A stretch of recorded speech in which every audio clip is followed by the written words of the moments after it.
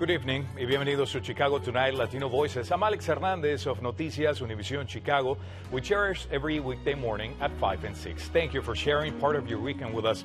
On the show tonight, homeowners in Pilsen are demanding relief from major property tax hikes. A look at potential solutions. A recent appeals court ruling allowing domestic abusers to own guns as advocacy groups sounding the alarm. Some residents are pushing back on a plan to incorporate a library with a development project in back of the yards neighborhood. We'll look at that. The Chicago International Salsa Congress twirls into town next week. We'll have the details on that as well. This is just what I love. And Carnival Chef Carlos Garza on what and who inspires him in the kitchen. All that coming up. But our first story tonight. Housing trends amid spiking property taxes. That's right after this. Chicago Tonight, Latino Voices, is made possible in part by the support of these donors.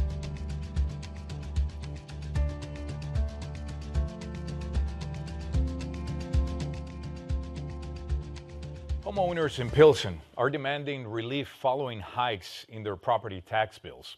Cook County's Board of Review data shows about 63% property tax increase in the Lower West Side community area, which includes the Pilsen neighborhood. Now, county officials are launching a series of workshops to show residents how to file for exemptions or appeal those assessments. Joining us now with more on possible solutions to these hikes and neighborhood housing trends are Teresa Fraga, leader of the Pilsen Neighbors Community Council, Cook County Board of Review Commissioner George Cardenas, and Jeff Smith, Executive Director of the Institute for Housing Studies at DePaul University. And I want to welcome all for joining us today. But I want to start with you, Teresa. We know as a longtime homeowner in Pilsen, you've actually were impacted by the recent property tax hikes. Talk to us about that. Yes, I was. First week of December, I received my tax bill. And when I opened it, when I saw it, I said, this is a mistake.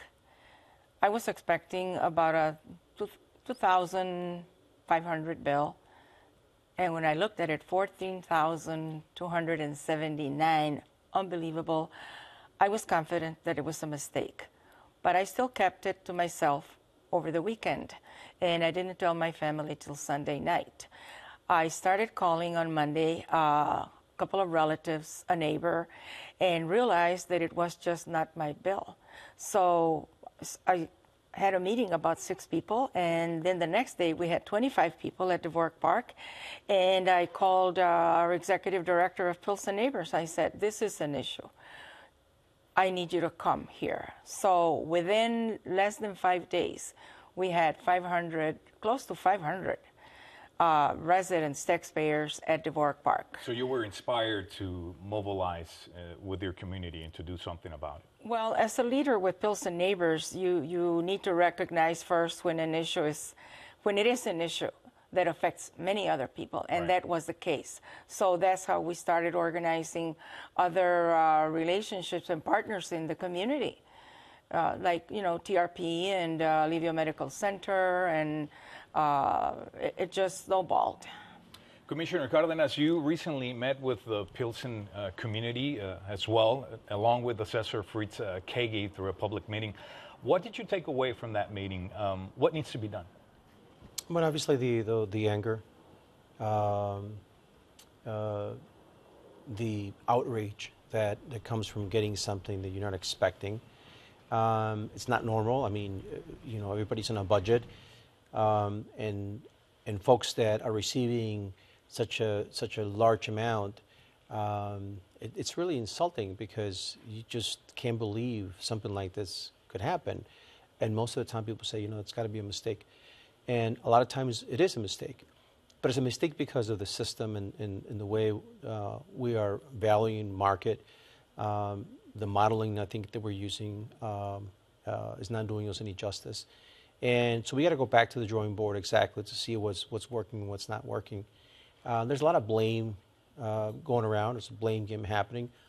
But we got to put that aside, because even if that would be included, it doesn't explain the significant hikes in property taxes for a community like Pilsen. And if you look at the map that you just showed, is very dark green. It shows that Pilsen is the highest in the entire city facing property tax hikes. Now, I know it's a beautiful neighborhood, it's a hot neighborhood, but there's no way you can explain someone that owns a two-flat that was paying $3,000 now with a tax bill of $15,000 on the second installment, mind you, not even the sort of an average, is the second installment that's more the kicker. It just got reassessed. West Township got reassessed. And this is what you're seeing as a result of that. So it increased on average of 63% from the last assessment to this. It's a 3-year assessment cycle. It shows you that Pilsen, to me, I think it's overassessed. The market changes, as you know. And I think whatever market forces were happening, it's certainly not the same right now as with high interest rates. So it can change on the dime as it happened in 08 and 09. And I think we got to go back to the drawing board. There's definitely a lot that can be done to help Pilsen residents, no doubt. That brings me to you, Jeff. Actually, one of the factors these tax bills rely on is the neighborhood housing market. What housing market trends have you seen in Pilsen and other working class communities?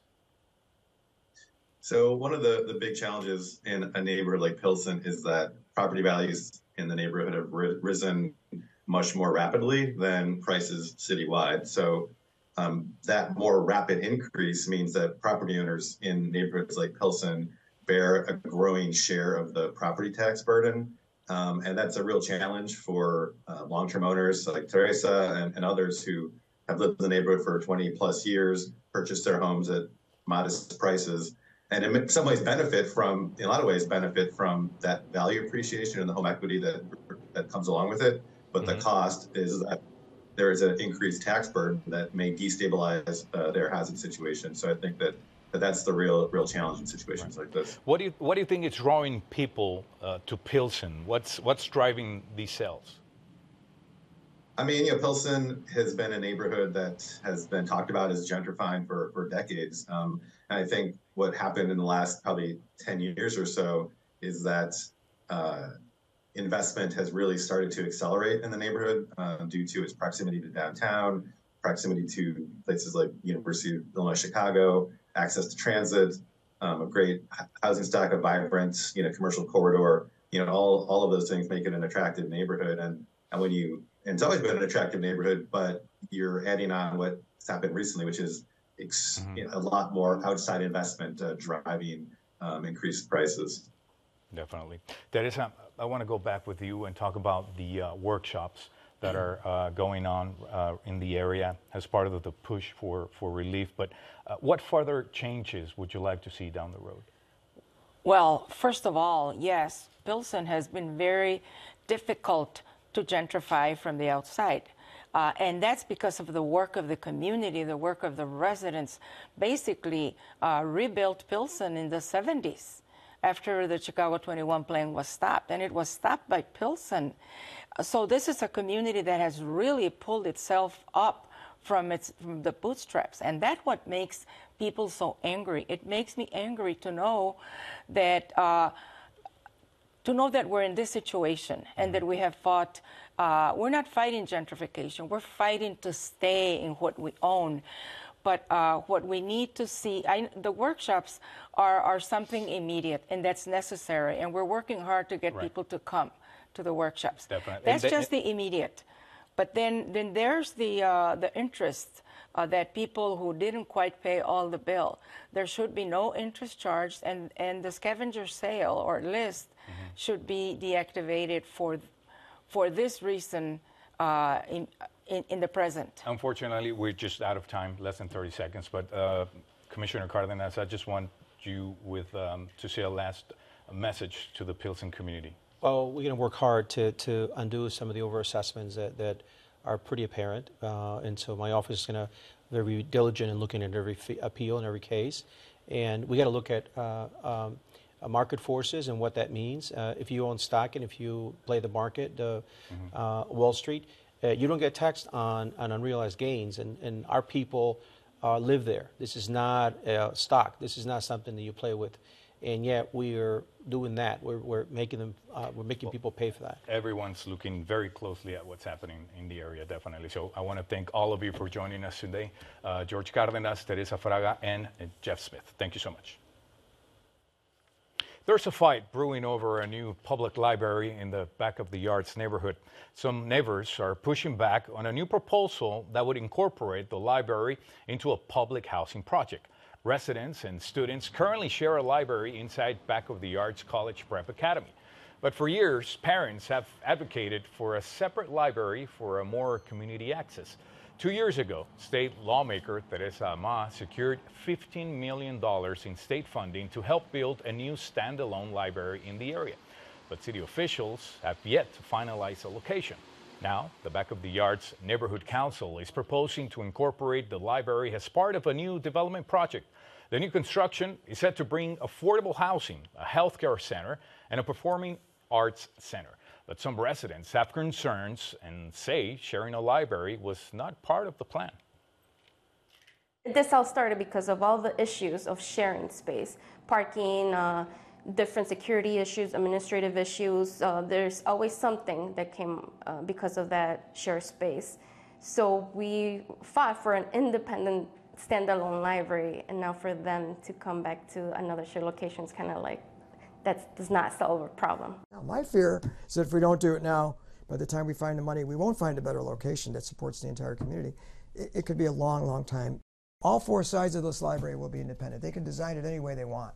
They'll have, entry and egress and through any walls that they want. This is Ashland Avenue, so they'll have Ashland exposure. This is their own private deck. We actually reach out to the commissioner of the Chicago Public Library, but we have yet to hear back. We will definitely have more on this story on Chicago Tonight next week. A recent appeals court ruling says the Second Amendment allows people accused of domestic abuse to have guns. The ruling only applies in the 5th District of Texas, Louisiana, and Mississippi. But advocates for survivors of domestic violence say the ruling makes abusive situations even more dangerous for victims. According to a Johns Hopkins study, a domestic violence victim's risk of death is 5 times higher when their abuser has access to a gun. And the nonprofit advocacy group Esperanza United says about 1 in 3 Latinas will experience intimate partner violence during her lifetime. Joining us now with more are Amanda Pyron, Executive Director of the Network Advocating Against Domestic Violence, Melanie Sketch, Program Manager of the Domestic Violence Program at the Guardian Angel Community Service, and Rebecca Weininger, Director of Domestic Violence North Suburban Legal Aid Clinic. I want to welcome all of you for joining us today, but I want to start with you, Amanda. How does gun ownership affect domestic violence? Well, it increases the risk of lethality for a domestic violence survivor by 500%, as you've noted in a similar statistic in your introduction. Survivors are threatened even by the presence of a gun, whether it's used or not. Just knowing that a firearm is there increases the level of danger that they and potentially their children are experiencing. It affects their safety planning. It affects, whether they decide to leave or whether they're too afraid to leave, and whether or not they reach out to family members or friends for support when they're afraid that those family members or friends might be caught up in firearm-involved violence. Yeah. Rebecca, does the legal justification used in this ruling hold water in your view? Absolutely not. What it does is tries to interpret a Supreme Court ruling that came down recently that requires judges to act as historians and puts them in an untenable position of having to decide whether there's a historical analog dating all the way back to 1791 when the Bill of Rights was ratified. And basically what it says is, was there gun regulation of this kind back in 1791? And as we all know, in 1791, the only people who were regulating guns were wealthy white men, property owners, that they did not anticipate regulations that would protect women. Women were property. They weren't citizens. Or Latinas, Latinos, indigenous populations, black populations. So what they're asking for courts to decide is something on a historic level that makes absolutely no sense for judges to decide, and instead says gun regulations should only protect the political and social order. They should not protect individuals. And what is so ridiculously ironic about saying that is that as someone who has been deemed by a court to be dangerous in this case, someone who has an order of protection against them, so a judge has already deemed them to be dangerous, is dangerous to the entire community. Mm-hmm. If we can't as a community say that someone who is dangerous to their intimate partner is dangerous to the whole community, then what is the point of a community at all? Wow. It's a great question. Rebecca, does the legal justification, Melanie. Melanie, going back to you. Is this concern just rooted in anti-gun sentiment? I don't believe so, no.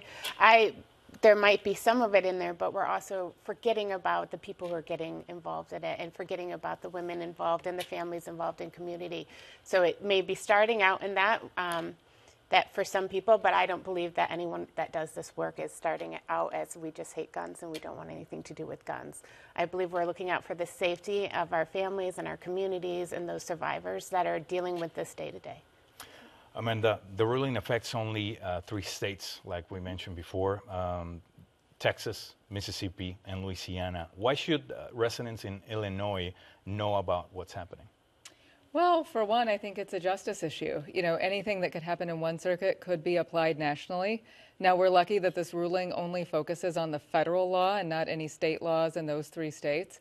And we're lucky it only focuses on civil orders and not criminal behavior or conduct. But in Illinois, we have very, very strong domestic violence laws, particularly domestic violence laws relating to firearm ownership and the prohibition of that ownership if you're under a civil or criminal order of protection. People in Illinois should want to keep those laws. They should be reaching out to state legislators and asking how we can strengthen our laws and making sure that these protections stay in place so that any future challenges that arise at the Supreme Court only result in a federal decision and not in any changes to our state law. Same question, Rebecca. I think Illinoisans should be really concerned about this decision because this strikes down a federal prohibition on the ownership of guns by domestic violence abusers. There is nothing that keeps an abuser in Illinois from crossing a state line. There is nothing magic about the borders between us and any of our sister states where there aren't these incredible restrictions. And what we see in the statistics of gun violence in this state is that the majority of gun violence is perpetrated by guns that were not purchased in Illinois. So when you have a federal restriction that is struck down, that means that the state laws that protect us here in Illinois are only as good as the surrounding states that don't have those protections. And so people coming over the border, either from here going into the other states or from other states coming into Illinois, are not bound by those federal bans anymore.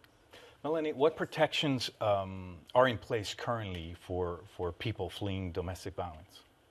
Well, we already have the IDVA and other laws that are in place and the FOID card laws and such for these types of instances.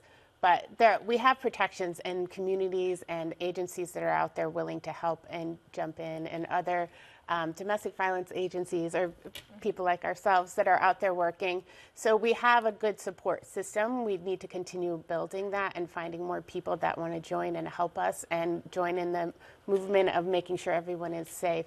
But we work with our local communities. For us ourselves, we work with the state's attorney and in Will County for where I work particularly.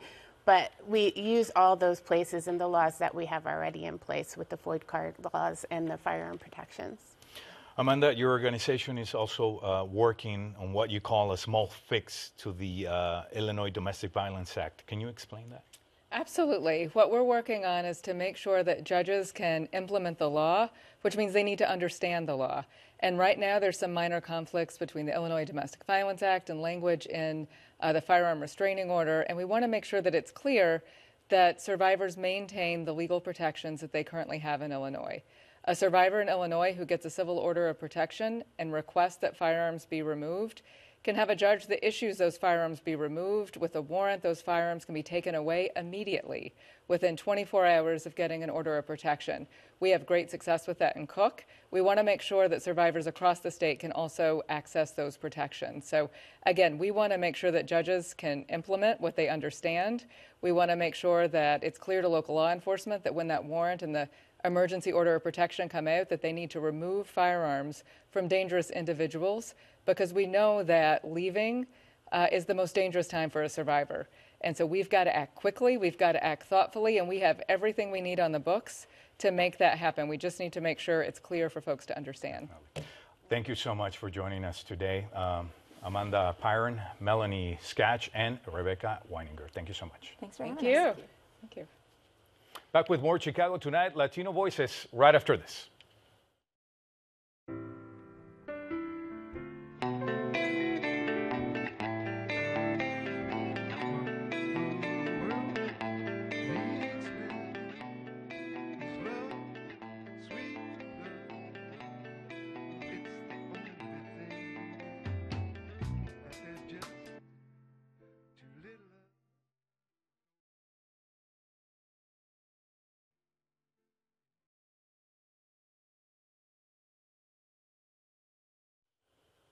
When you're in charge of the kitchen at a 600-seat restaurant, a lot of thought has to go into every single plate that leaves the line. In a new series we're calling On the Pass, we're dishing with local Latino chefs about what inspires their culinary approach, and then they're serving up the next chef for us to profile. Kicking it off, the chef behind one of Chicago's most visible restaurants talks about the importance of consistency on the plate.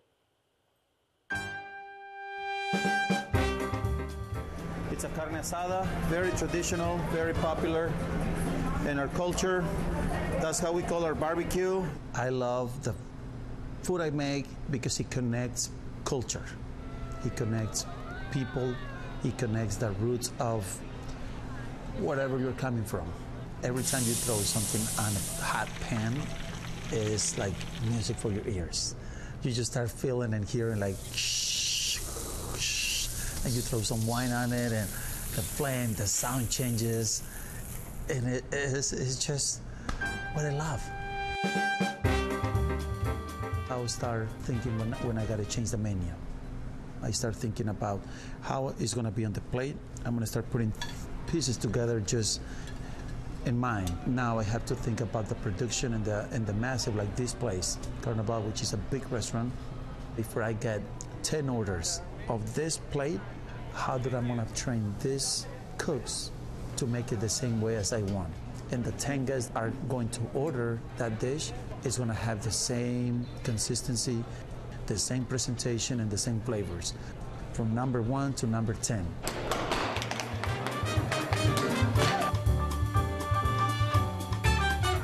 I gotta tell you one thing.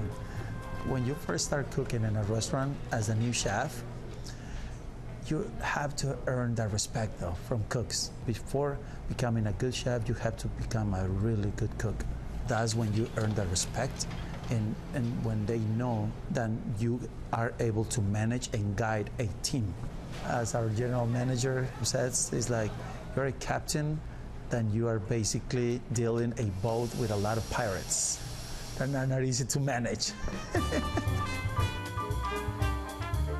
There's people that is more like a Chicago thing, that once you find a dish that you like in a certain restaurant, you don't want to change. You just want to have the same dish all the time. And that's exactly what I promise. I try to deliver, I deliver that promise. Just to do that. Cooking great food, then satisfy your soul, and then you feel like completely, your tank is filled. Mark Mendez is a veteran in this industry, very passionate about his cooking, very connected with farmers. He cooks. I see him that he just loves to be behind the kitchen, behind the line, throwing the chicken or steak or lamb, whatever, and feeling very inspired. You heard it. We'll meet Mark Mendez next time on The Pass.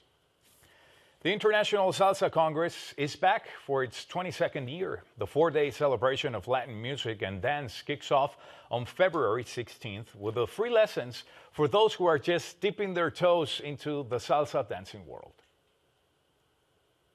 On opening night, which is Thursday night, we start with 3 free dance classes. Meet some people, laugh on the floor with them with some great teachers. And so we start at 7:30 with a bachata class, intro to bachata. It's followed by an intro to salsa. And we have a Cuban rueda, which is sort of like, I'll liken it to square dance a little bit. Then we have our concerts and social dancing to close the night out.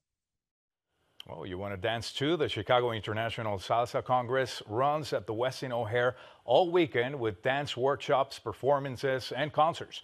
You'll find more information on the schedule and registration on our website. Well, I'm sorry, that's going to be our show for this weekend. That's it. And don't forget also to tune in to Noticias Univision Chicago every weekday morning. I'll be waiting for you. Now, for all of us here at Chicago Tonight Latino Voices, I'm Alex Hernandez. Muy buenas noches.